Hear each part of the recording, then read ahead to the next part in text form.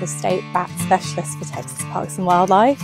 What we're doing here today is we come to this cave, we go through it and try and find some cave myotis, which are the species that we're studying for this particular project. When we find them, we are able to just kind of take them off the walls where they are. We put them in small soft cloth bags to keep them nice and cozy. And then we will go ahead and take data from them. And this includes sexing them, aging them, getting their forearm measurements, and then also, if suitable, applying a tag as well.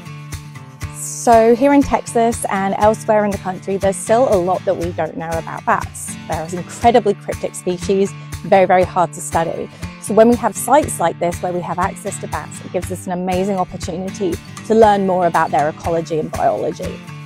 The reason that this is so important is that many of our bat species that hibernate are actually under threat from something called white nose syndrome, which is a deadly bat disease. So finding out all this information is going to help us in learning methods to be able to help conserve them.